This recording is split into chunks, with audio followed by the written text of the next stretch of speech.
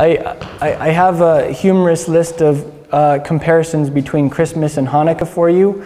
You know, one of the things we're doing as we study through the apostolic scriptures is we're endeavoring to set the apostolic scriptures in their original Jewish context. So I thought maybe this viewpoint from a Jewish person about the difference between Christmas and Hanukkah would be helpful in our quest in that regard.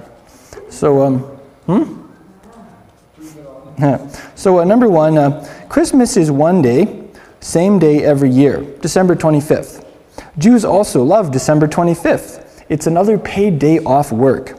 We go to movies and out for Chinese food and Israeli dancing. Hanukkah is 8 days. It starts the evening of the 24th of Kislev, whenever that falls. No one is ever sure. Jews never know until a non-Jewish friend asks when Hanukkah starts, forcing us to consult a calendar so we don't look like idiots. We all have the same calendar, provided free with a donation from either the World Jewish Congress, the Kosher Butcher, or the local Sinai Memorial Chapel, especially in Florida or other Jewish funeral homes. What would the Messianic version of that be? We all have the same calendars from certain ministries. Jewish Voice would probably be a primary one, and maybe some others. 2. Christmas is a major holiday. Hanukkah is a minor holiday with the same theme as most Jewish holidays. They tried to kill us, we survived, let's eat. 3. Christians get wonderful presents such as jewelry, perfume, stereos. Jews get practical presents such as underwear, socks, or the collected works of the Rambam, which looks impressive on the bookshelf. You want that for Hanukkah gift, hey? The books of Rambam? 4. There is only one way to spell Christmas. No one can decide how to spell, and then it has like 5 different spellings of Hanukkah. Well, hey, 2 Jews, 3 opinions, right? We have to have a variety of opinions on how to spell Hanukkah, or it wouldn't be Jewish. I saw a picture of a church billboard that said, Christmas, easier to spell than Hanukkah. 5. Christmas is a time of great pressure for husbands and boyfriends. Their partners expect special gifts. Jewish men are relieved of that burden. No one expects a diamond ring on Hanukkah. 6. Christmas brings enormous electric bills. Candles are used for Hanukkah. Not only are we spared enormous electric bills, but we get to feel good about not contributing to the energy crisis. 7.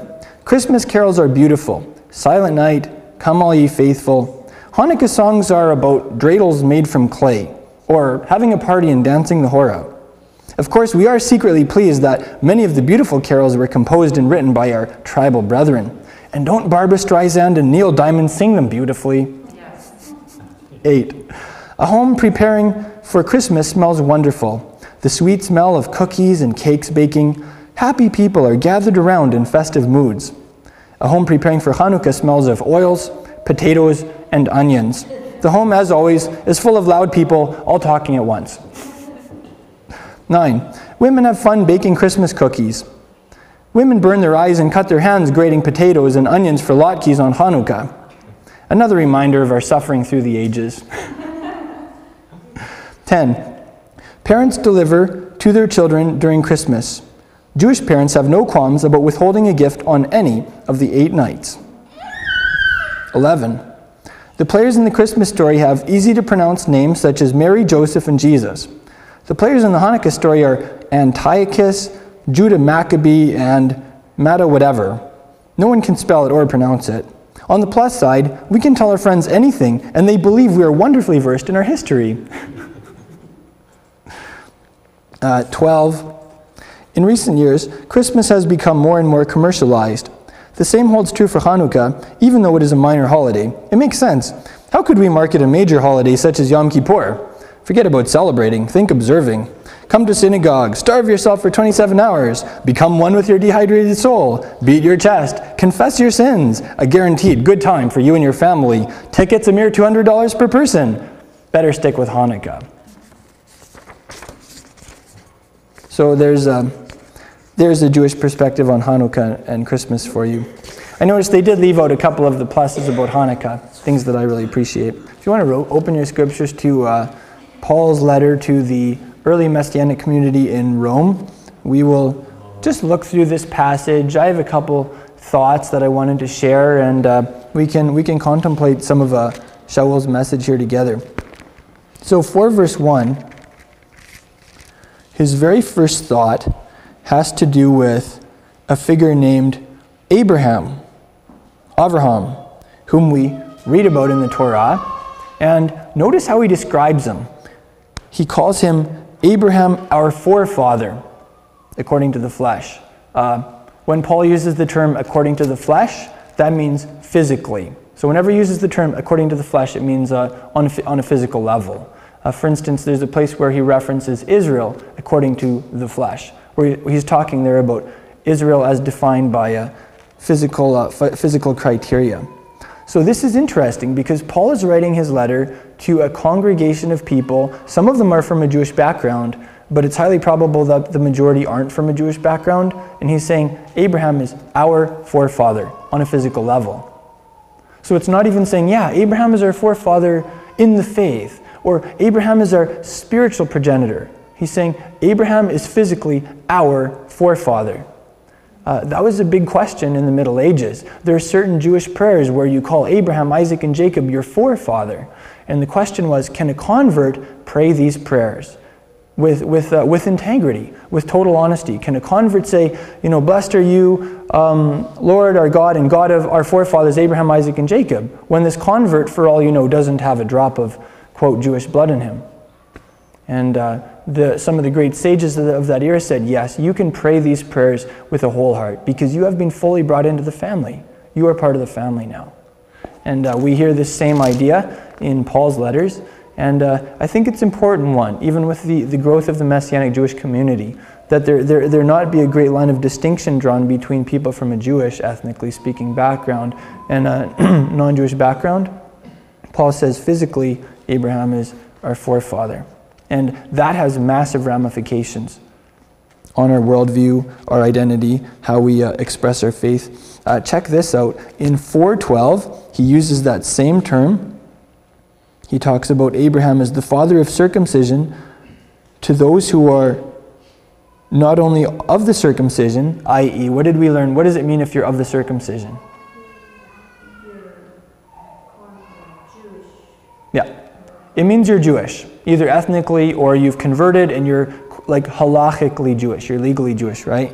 So he says that Abraham is the father to those who not only are of the circumcision, but who also follow in the steps of the faith of our father Abraham, which he had while uncircumcised. So he calls him our father Abraham a second time. And then just to nail it home, in verse 16, he says it again.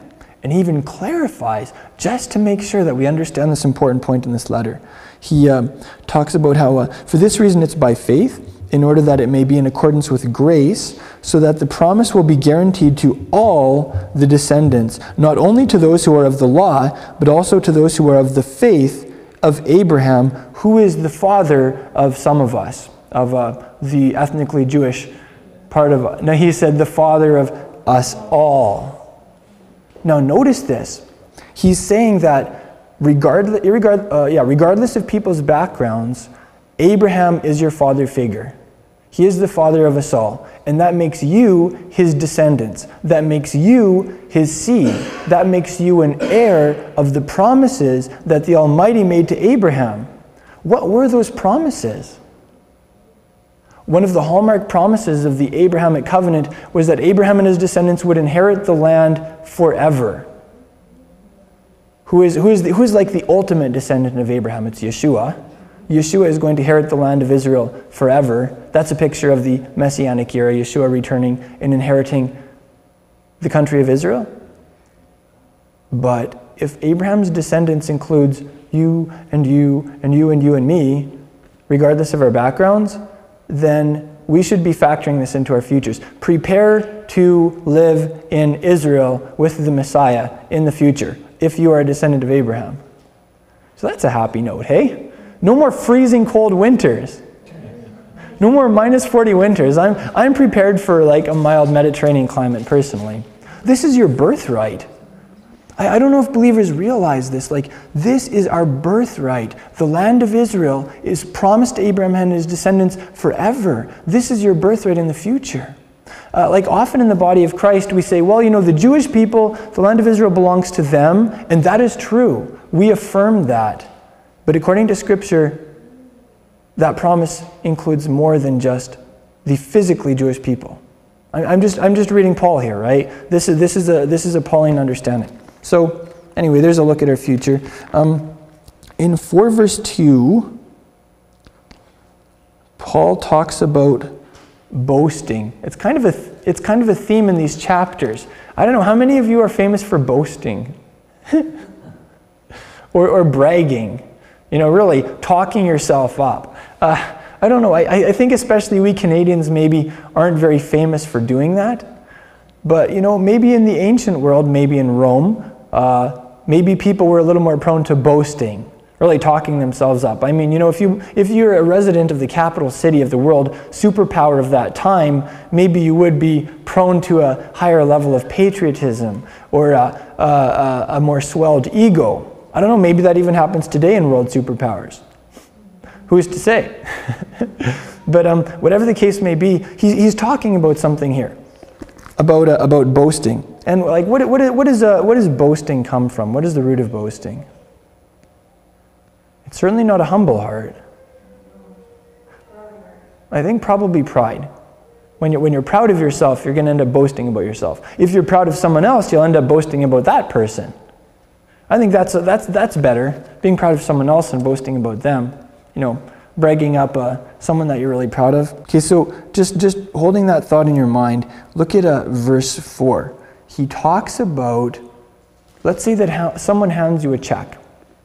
If that check is a gift, then it's a favor, and you will receive it in a certain way. However, if the person who hands you the check is your boss, and he hands you the check as your paycheck, you're going to receive it in a slightly different way. There may not be the same level of gratitude there. There may not be the same level of overwhelmed awe or wonder. Like if your boss hands you a paycheck, you're not like, oh, wow, thank you so much. It's like, yeah, I put in my hours, I did my work, and this is what I deserve. I am entitled to this paycheck. And this is Paul's analogy that he's using to help us understand the concept of justification. God hands you this check that says justification on it. God hands you this check that says, you are right with me. I am making you righteous to the core. I'm not just looking at you like you're righteous, even though you're a total mess and you love sinning. And I'm not just playing games. I'm actually reconstituting you as a righteous individual. This is the concept of justification, right? And if he hands you that justification check and you have worked for it, if you've said, oh yeah, right, I've been doing all the stuff in the Torah, check. I'm entitled to this thing, right? I deserve to be right with you because, hey, I've worked really hard on this. That's the attitude. But if we know that we have a totally messed up past, which we all have, if we know that we have willfully committed crimes against His Majesty's government, if we know that the only reason we are right with the Almighty is because He just is giving it to you as a gift, He's just bestowing a favor on you, it evokes a very different attitude in our hearts, and it causes us to live in a radically different way. And I wonder if that isn't kind of the heart of what Paul's getting at here. And I think this is actually a very relevant conversation, especially for those of us in the Messianic Jewish community. We are doing, so most people, let's say in the body of Christ, they don't think too much about keeping the law. That's not generally a major priority for people, right? Like going down the 613 commandments every day and making sure I'm doing all this stuff. However, in the ancient Jewish world, that was true. That was also true of many believers, because many believers came from a Jewish background where their righteousness was entirely qualified by their observance of mitzvot.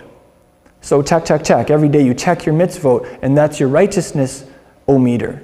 On Yom Kippur, you're tearing yourself apart because you broke a mitzvah last year, and you don't know if you're righteous with God anymore. You don't know if you have that justification. And so people would come with this mindset into the Messianic community, and they thought that's the way it continued to be. They were entitled to righteousness based on their performance. And that's not a very fun arrangement, and it's bound to crash. And if someone does end up being successful in breeding their own form of righteousness through keeping mitzvot, they often turn into the most egotistical monsters you can imagine, who think they're totally right, but who have cold hearts and who are mean and who are like Paul, who ended up persecuting the very giver of the Torah himself. So this is the mindset that Paul is tackling, contextually speaking. And so, some of us are returning to the Torah, we're beginning to do the mitzvot, and it's so easy to slowly slip into the mindset that my righteousness with the Almighty is based on how well I do the mitzvot, or how many of them I do, or whether I eat pork anymore, or something like that. You name it, right? And what's the next step? If we begin slipping into the mindset that our righteousness with the Almighty is based on our behavior, then what's the next thing we'll do? We will maybe develop a little pride in us. Maybe we'll end up kind of boasting, maybe just in our own minds. Of course, we would never boast out loud, right? But tell me the truth. You've boasted about yourself in your mind at some point in your life. I've boasted about myself at some point in my life, right? And eventually it's going to start coming out. Maybe it won't come out as boasting. Maybe it'll just come out as like a really bad attitude. You know what I mean? Or maybe it'll come out as judgmentalism. I'm doing all these mitzvot and that person isn't doing all those mitzvot. Therefore, I look down on that person. Or I cannot accept that person as Messiah accepted me. Or I no longer see that person as a brother or sister in Messiah. That person is them over there and we're us. That person is that person over there and I'm me. And never the twain shall meet. Those are the kind of attitudes that are quickly bred by justification by works. Now, having said that, I do affirm that the Torah is eternal, that Yeshua observed the whole Torah, and he left that as an example for us, and I believe that God is calling us to return to incorporating his commandments in our lifestyles and our behaviors, but we don't do it to be right with God. Paul is saying a righteousness has been revealed apart from the Torah. We read that in Romans 3:21, but now apart from the Torah, the righteousness of God is being revealed, being witnessed by the law and the prophets. So everything in the Torah points to this righteousness. Everything in the prophets points to it. But you don't get there through keeping the law. You get there through what? Faith. Faith in what? Yeshua's salvation. Yeah, in Yeshua's salvation. I mean, man, I don't know about you, but that really sets me free. When I realize that the only reason I am in a legally justified state, I've been exonerated from my crimes, is because God loves me and he just wants to write me the justification check as a favor. Wow, I do not deserve it. I am not entitled to anything. I have never done anything to make myself righteous, and I will never be able to do anything to make myself righteous. That leaves us a humble people. That leaves us a grateful people. That leaves us a people who just feel this overwhelming debt of love to a God who would show us such a favor. And maybe we even end up feeling an overwhelming debt of love to the people around us too, that God has shown that same favor to. So that is our common ground. That is our equal fitting with believers in the greater body of Messiah. Maybe they're out to lunch when it comes to some of God's commandments. Maybe they don't even keep the 10 commandments. Maybe every Saturday they're out there mowing the lawn or shoveling the walk, depending on the season, right? But this is what we have in common with believers who have accepted that justification. We've received that same free paycheck. Now, what's the call from there? The call is to begin doing the Word of God. Now that you are justified, express that justification by living a righteous lifestyle, right? But do it out of love. Do it out of gratitude. Don't do it out of egotism or whatever, eh? So I just think, Paul was he was Messiah's diplomat to the believers who are coming in from the nations. And so the heartbeat of Paul is so important for us as people coming back to the Torah from the nations, right? It's like sometimes when people come back to the Torah, they wrestle with Paul and they're like, I don't know about Paul. He says this thing and at first glance it just doesn't seem to line up with the rest of the Torah. And my friends think they always quote Paul at me to try and get me to quit doing the law. And some people are just like, don't talk to me about Paul. I just need to put Paul on the shelf for a couple of years. And we want to be careful not to do that because the message of Paul is exactly what the Messianic community out here in the diaspora needs to hear. It's going to keep us balanced. It's going to keep us healthy. It's going to keep us sane. It's going to keep us from getting all wonky. And man, I have seen instances where people like lose touch with the heart of Paul, to just know Yeshua, to realize what he has accomplished, and we become a bunch of spiritual dingbats when we lose touch with that priority. So anyway, hopefully we're just kind of like looking at Paul's writings here and getting something out of it on a practical level. Moving on, in Romans 4:13. By the way, okay, I'm using terms like dingbats and wonky here. I'm not referring to anyone here, okay? Just so you know. I'm just referring to our human tendencies to be... I am a spiritual dingbat aside from Messiah, okay? I am totally wonky aside from like the full counsel of the Word of God. So I'm talking about myself here, okay? Not talking about any of you guys. So if I'm ever getting a little wonky, just say so, okay? Okay, so Romans 4:13, let's just keep scrolling through here, let a couple key themes jump out. Romans 4:13, returning to this concept of the promise to Abraham and to his descendants, which includes you and me through Messiah. The promise, what is the promise to Abraham? That he would inherit the land of Israel, right? That's what we always say. That's what it actually says in the Torah. In fact, the boundaries are even given, from the Euphrates to the river of Egypt, which includes large sections of some highly Islamic and very hostile to Israel countries right now. But get Paul's understanding here. Paul is building on this theme. He says that the promise to Abraham is that he would be heir of the cosmos, is the Greek term. The cosmos. The Hebrew parallel term is the olam.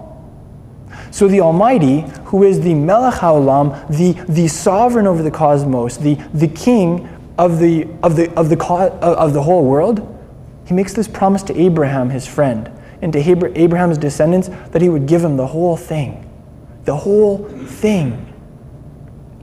I wonder if that isn't why the enemy kicks and screams and digs in and fights when believers start understanding their identity, their covenant identity in these ancient covenants like the one with Abraham and the one with Moses. Because when you begin realizing that, Mashiach is returning and he's going to inherit the cosmos and you are going to inherit it with him. And that doesn't leave a lot of room for Hasatan, does it? Like, that's the total eviction point. So all that to say, this return to understanding the whole series of God's covenants, including the Abrahamic covenant, which Paul is very strong on. This is spiritual warfare we're talking about here.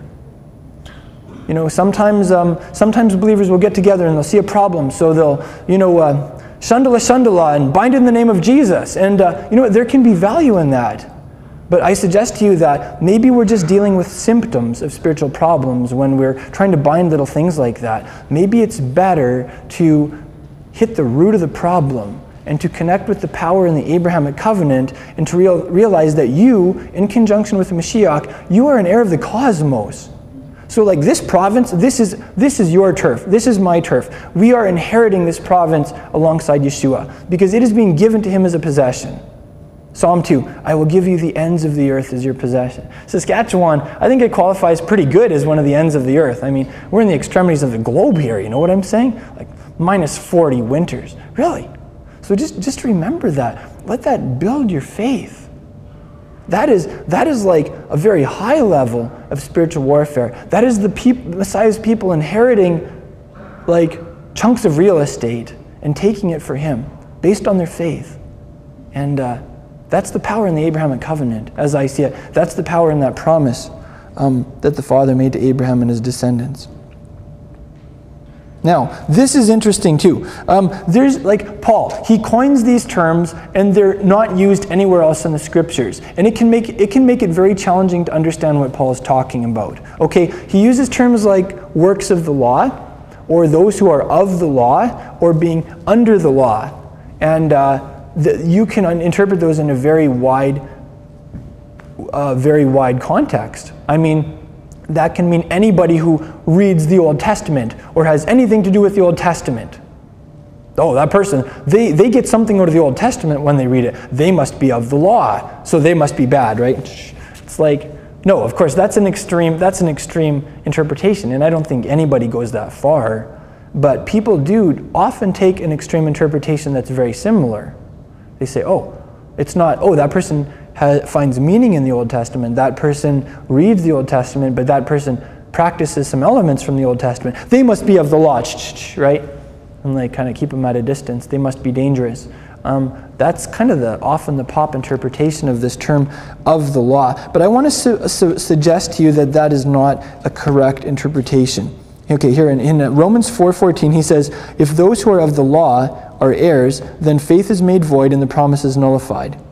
So whoever these people are who are, quote, of the law, they will not be inheriting the promises. They are not, quote, like, they're not based on faith. They're probably based on this antithesis thing that Paul has, the whole works mentality. In 4:16, Paul uses he uses the same term of the law, but he uses it in a totally different context with a different meaning.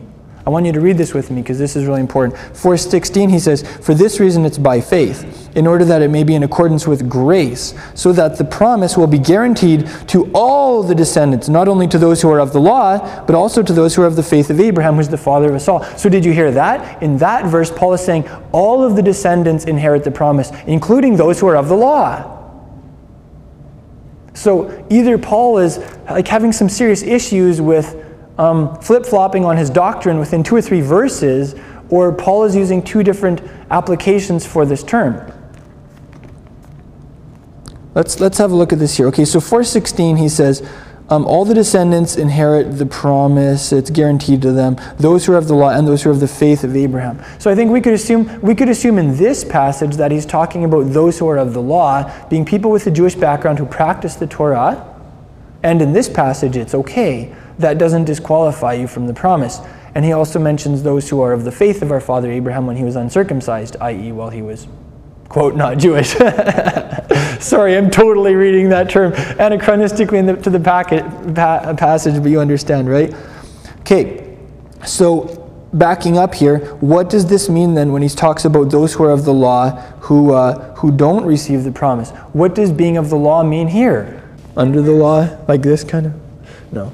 Who are of works and not of faith. I kind of wonder if being of the law isn't equatable with legalism.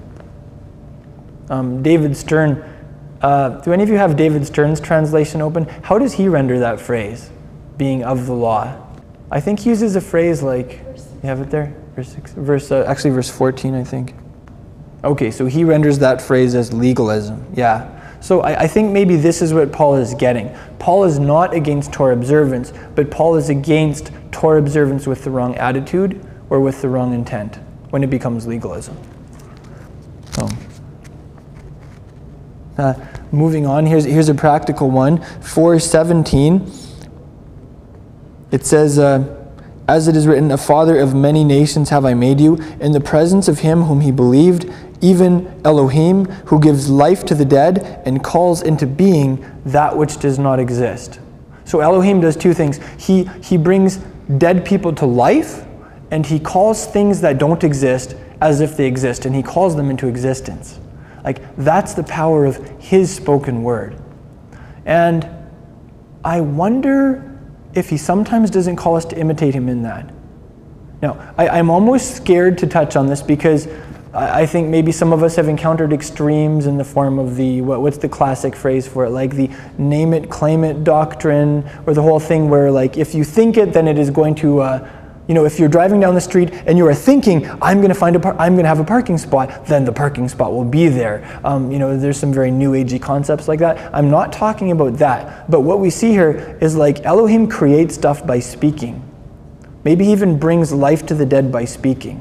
And I wonder if he doesn't call us to a similar expression sometimes. Is it true that your words can bring life to someone's spirit?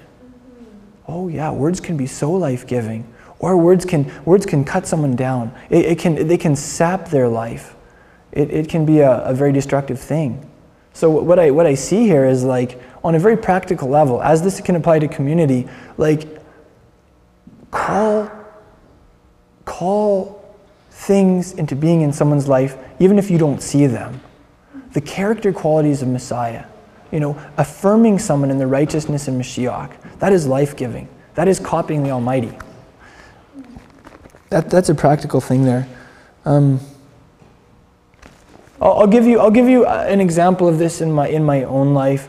When I first felt that I received a vision from Messiah for producing our Hebrew lessons as a Hebrew course that would be available as a DVD set and as online lessons, I felt in my spirit that we wanted to reach at least 1 million people with this thing.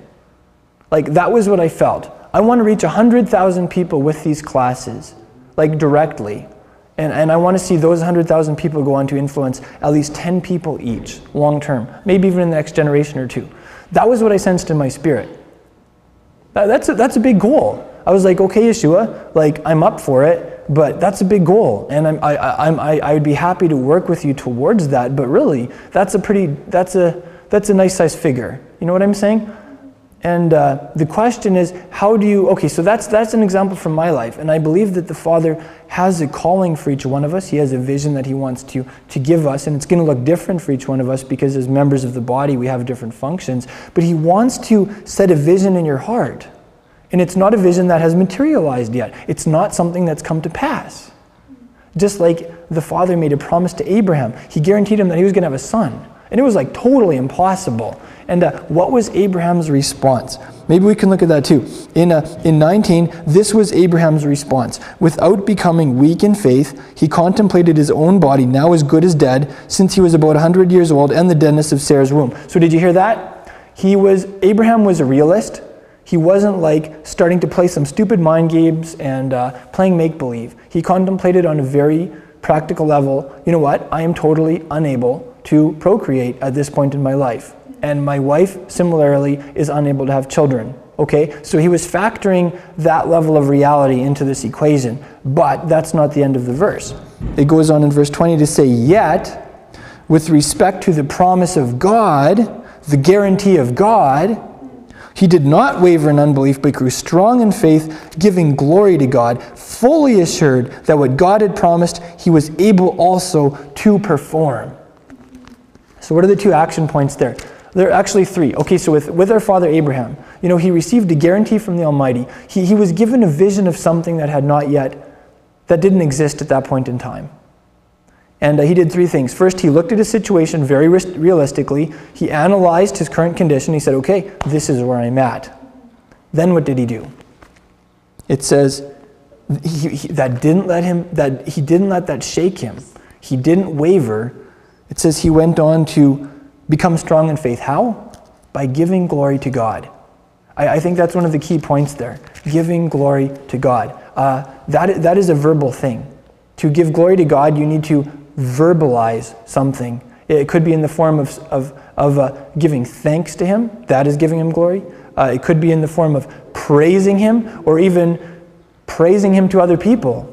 Saying like, praise God. Do you know how great he is? Do you know what he is capable of doing? That is giving glory to God. That is what our father Abraham did. And what was the third thing? He remembered a key fact. He remembered that God can do it. What he had communicated to Abraham, he was fully capable of performing. So whatever the vision may be that the Father has given you, whatever vision he's going to give you, on the day he gives it to you, remember those three things. You can be a realist, you can look at your situation, but remember to give glory to him, to thank him for that guarantee, to talk about it to people in your life, and to remember that he can do it. Yeah, that will make us cookies cut with the cookie cutter of our father Abraham in the faith. So, you know, with me in the Hebrew course, what does that look like? I have a vision to ultimately impact 1 million people with the Hebrew course, God willing. I don't even know if I'll get it produced. I mean, it's all up to him, right? But this is the vision he's given me, and I talk about it, right? Like from the start I've said, this is our goal with the Hebrew course. We want to impact 1 million people with this thing. We want to have 100,000 students in it. Maybe that's an example. It's like, even though you haven't seen it materialize yet, you'll talk about it. You'll verbalize what he's given you. So, you know, I'm not like going around delusional saying, yes, we're going to do this, but I'm saying, this is our goal. This is what we want to see, eh? So, who knows what that'll look like in your life? But that's an example from my life. In 5:1, we learned that the term shalom is not a term primarily related to me and my inner peace, or my if I want to have a calm mind or whatever. That's not what shalom means. The primary meaning is a relational meaning. Shalom is something you have with somebody else in a relationship. So like, if you're good with the Almighty, then you have shalom with Him.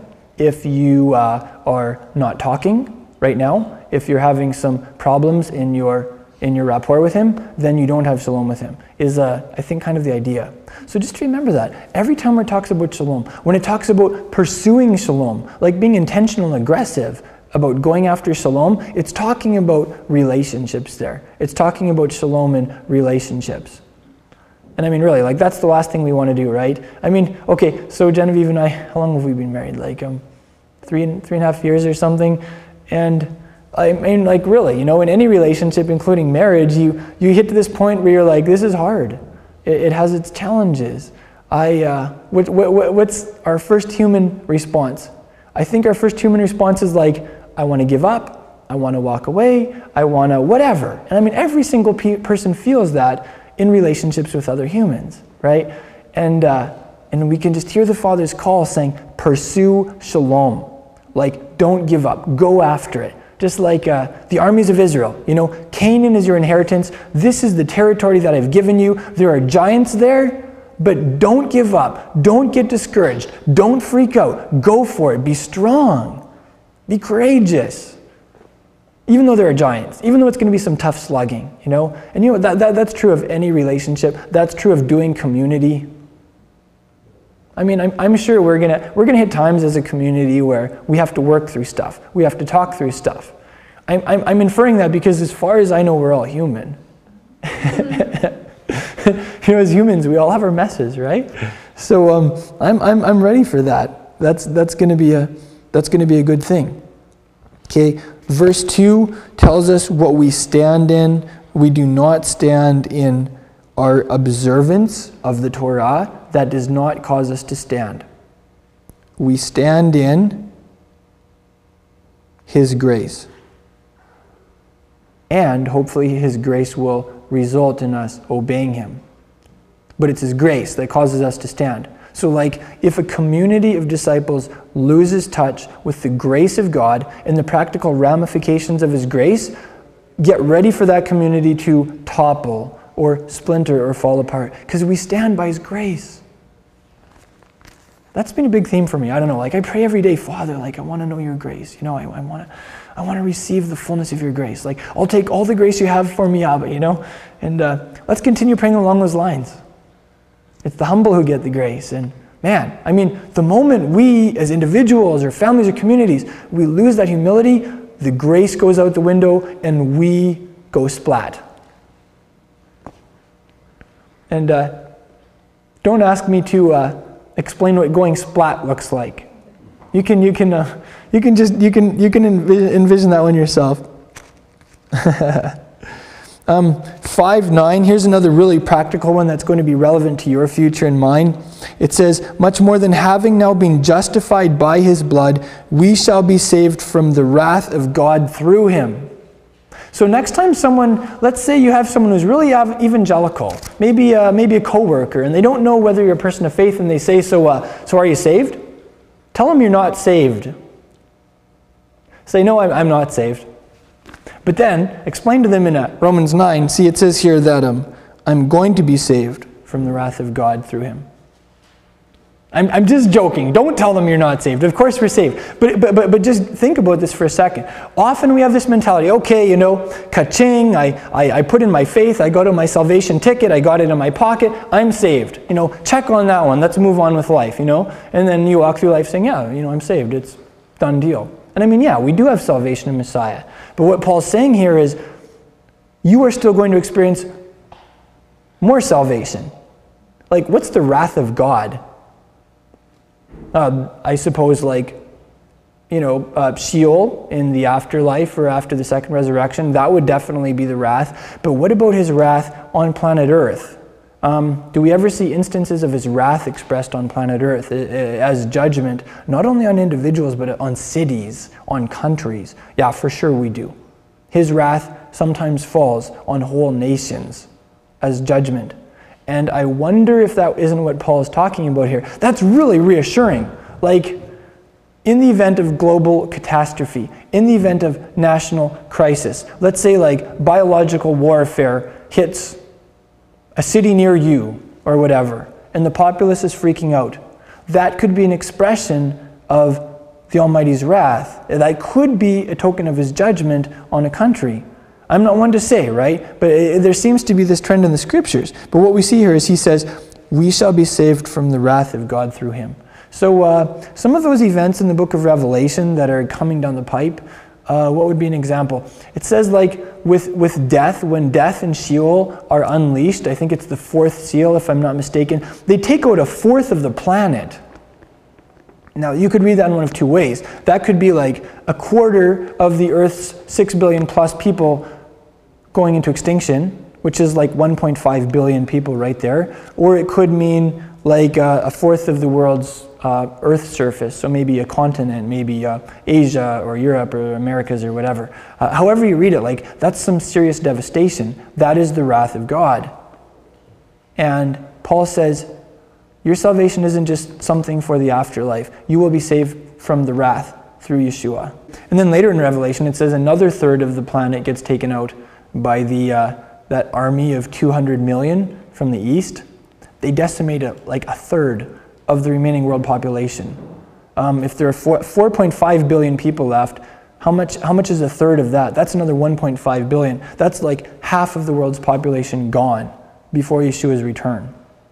I hate to think about that. Honestly, like, heaven have mercy on all of us as a human race. But this is what the book of Revelation says. This is some of the stuff that's going to come down the pipe. And I personally, like, I don't want to be taken out by the wrath. Like, I want to live. I want to stand by his grace. I want to see the return of Messiah. I want to stand there with my family as a testimony of Yeshua's salvation and, like, welcome him back. I want to be part of that red carpet welcome. You know what I'm saying? Anyway, that's my personal aspiration. And maybe Paul's talking about some very practical things about being saved in the future from some very concrete expressions of the wrath of God in the end of days. I mean, I'm thinking tentatively about some of these things, right? So.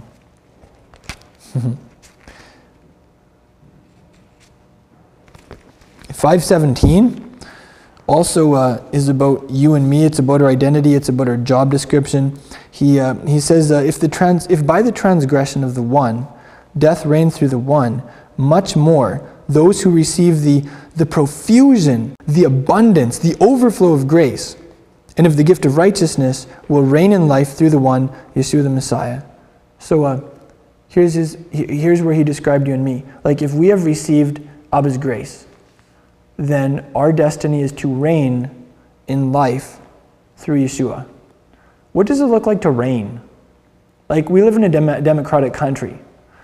We do not have a king that reigns from his throne in his palace in the capital city of the kingdom, eh? I think we don't understand this term. In Rome, there was a palace where Caesar sat, and he reigned over the entire empire.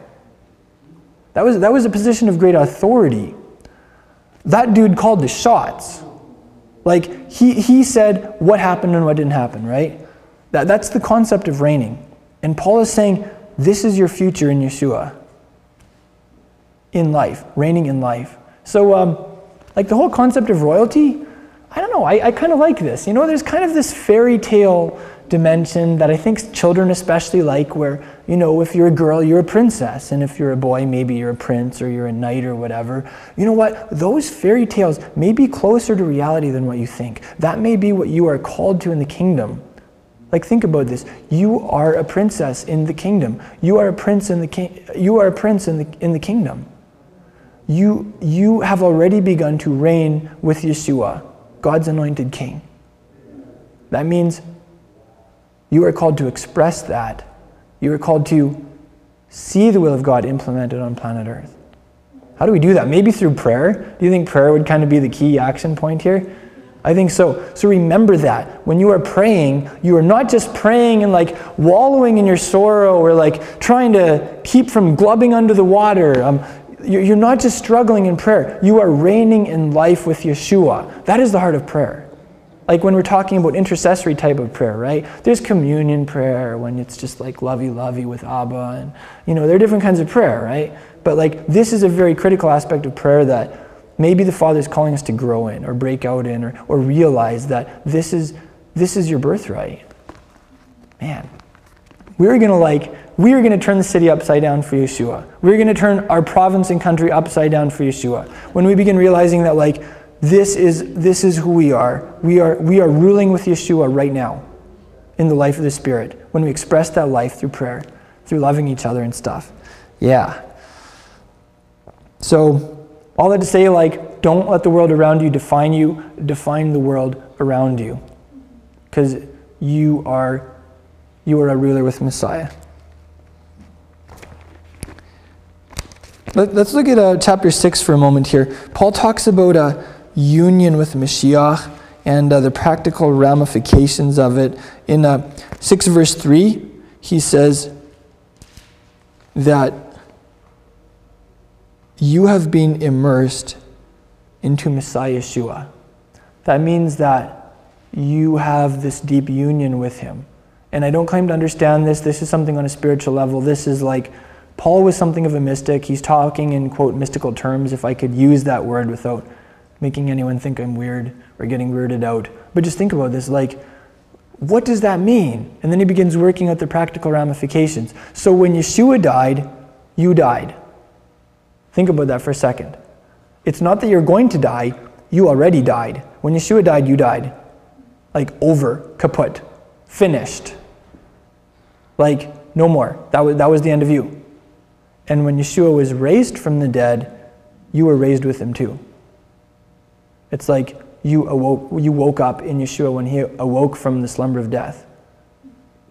And when the Father exalted him to his right hand, you went up with him too. Like, however that works, that's where we really are. Like, our earth suits are here on planet Earth, right? We move around and we we keep putting fuel in the earth suit and putting things on to keep it warm enough so it doesn't shut down on us, right? But that's your earth suit. That's not you. You are living in your earth suit right now, but where is the real you? Where are you right now? Like, according to Paul, you died, you were raised with Yeshua, and you're with him right now. You are in him right now. So that means there's a lot of Yeshua in this room right now. I don't know, like, Paul lived on a level that I just don't feel very in touch with sometimes. Do you?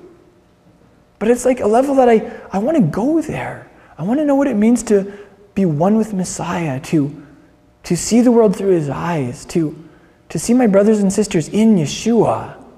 Like, I don't know, okay, have you ever encountered someone in love, or maybe it was you, maybe you had a major crush on someone, or you were really in love, and it was like everywhere you went, you were always with this person, even when they weren't really there. Every face you looked at, you saw this person. I remember that. I remember when I was working in Israel, there was this man in his 30s, and he was engaged to be married. And he was going to get married in like a couple of weeks. And he had been engaged for a year or something. His lady friend wasn't even from Israel. She was going to be flying in for the wedding. And he was so in love. Like, he would float around. He was in charge of our work crew. But, I don't know, having like a foreman who was really in love and who was like always daydreaming about his girlfriend, it made for him some really interesting work experiences. But the way he looked at me was what really got me. It almost freaked me out. I was like, you are totally not looking at me. You're looking at, her name is Deborah. You're looking at Deborah right now. Like, he would look at me with this love in his eyes and tilt his head a little bit. And he'd be saying something about whatever I needed to do with the orchard that we were working in. And I could tell, like, I was like, he's saying this way too affectionately, right? But like, just think about that. When we're in love with Yeshua and when we're living in his love, like, all we see is Yeshua. It's like we're always talking to him, even when we're not talking to him. You know, and I want to find that first love again. I really do. I want that fire of the love of God to be rekindled in my heart, especially during this Hanukkah season. I pray that for myself. I pray that for you. I pray that for us as a community. Yeah. I'm just really happy that, like, we haven't reached the goal and there's nothing left. I'm so happy that there's room for us to grow, to develop in our love with Him, to fall more deeply in love with Him. Now, I'll finish our contemplation on this passage from Shaul's letter in 6:17. He mentions the Torah. He says, "Thanks be to God that though you were slaves of sin, you became obedient from the heart to that form of teaching to which you were committed." What was it? What's the Hebrew word for teaching? Torah. That's right.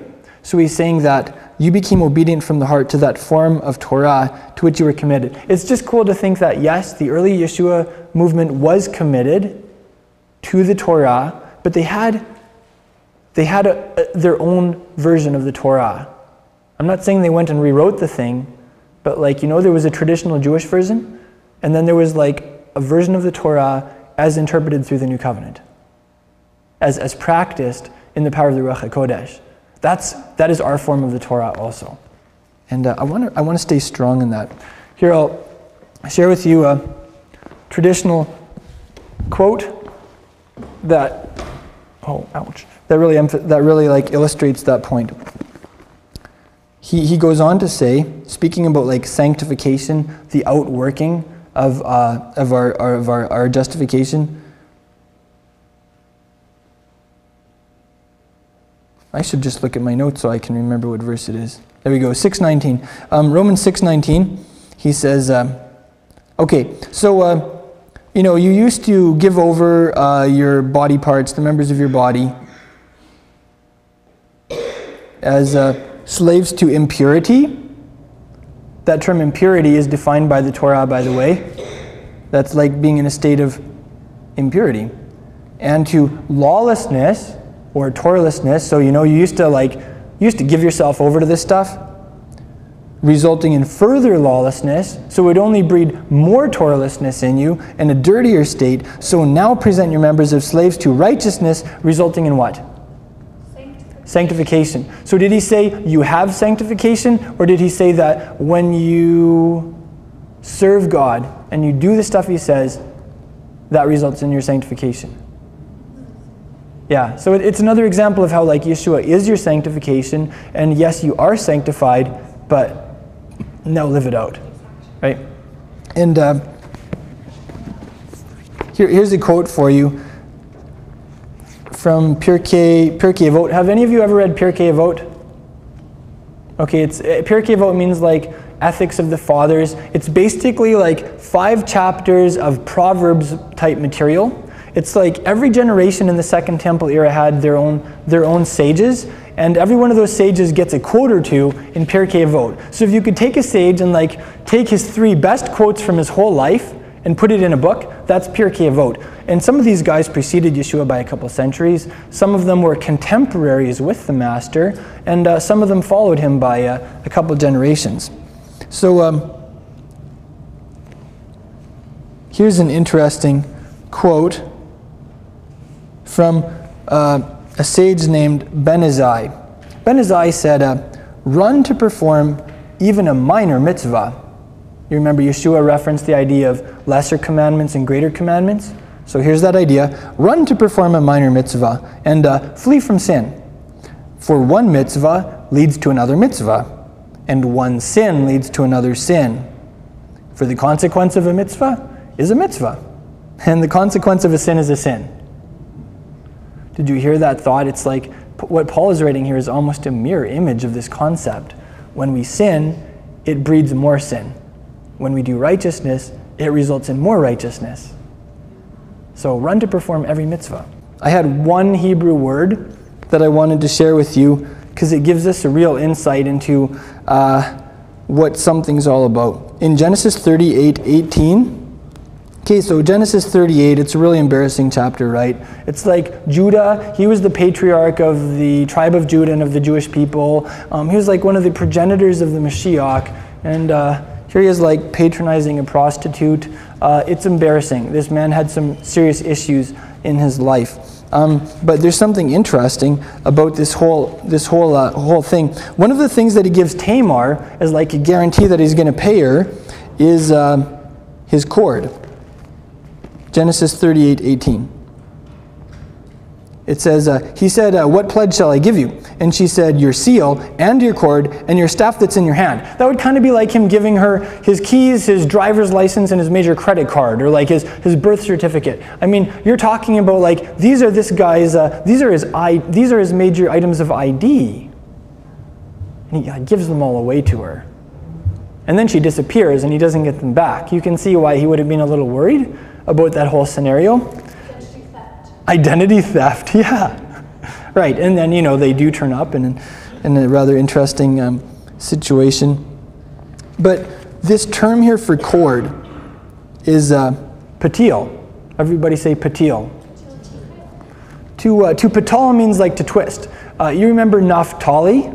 It's the same root, Naphtali. She named him that because she was wrestling with her sister. And in that context, it's like wrestling is when like you're rolling around on the ground and twisting around and fighting.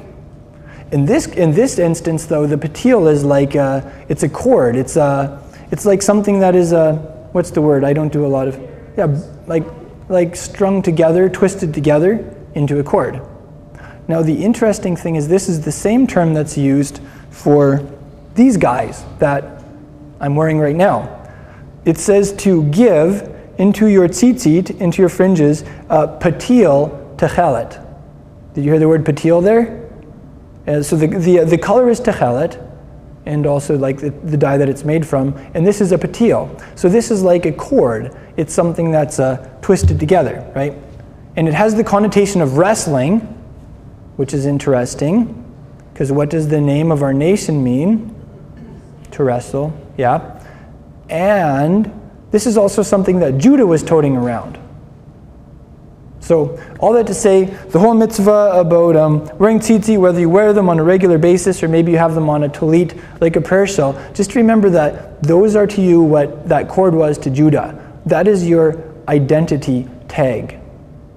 That identifies who you are, your place in society, who you serve, which company you work for, etc. So, if you could take these, you could just you could apply each of those questions. This says who I serve, this says who my employer is, this says which community I belong to, this says a lot of things. So that's kind of the broader meaning behind tzitzit. Like, people today don't walk around with cords, right? Like, your cord isn't how you identify yourself in today's culture. So I wanted to point that out because it really helps us understand the cultural context of tzitzit.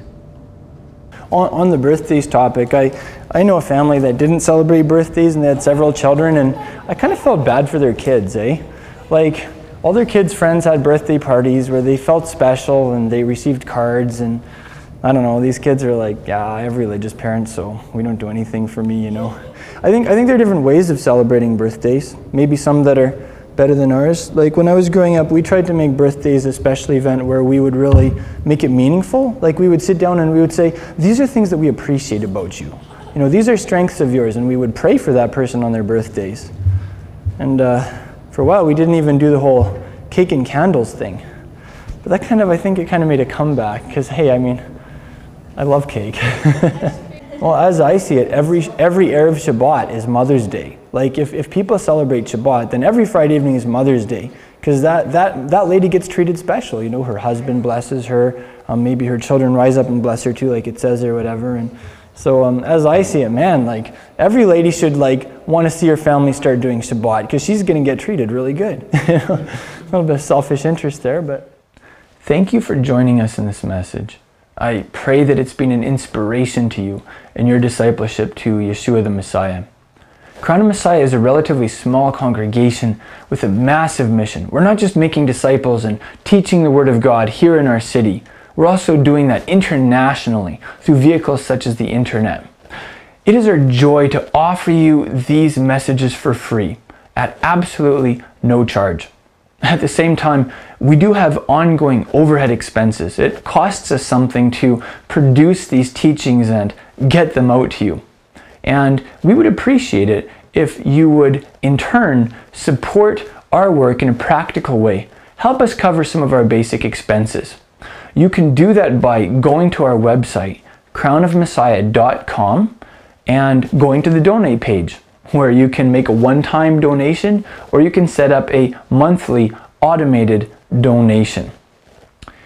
I'm reminded of the words of Yeshua's apostle Paul in Galatians chapter 6. He said, "Let the one who is taught the word share everything good with his teacher." So if you're being taught the word by us, we would appreciate it if you would take the words of Yeshua's apostle seriously and make some type of return for the blessing that we are giving you for free. That way, we'll all be in it together, and we will be a team accomplishing the mission that Yeshua has given us. And you will go from only being a receiver to also being a giver.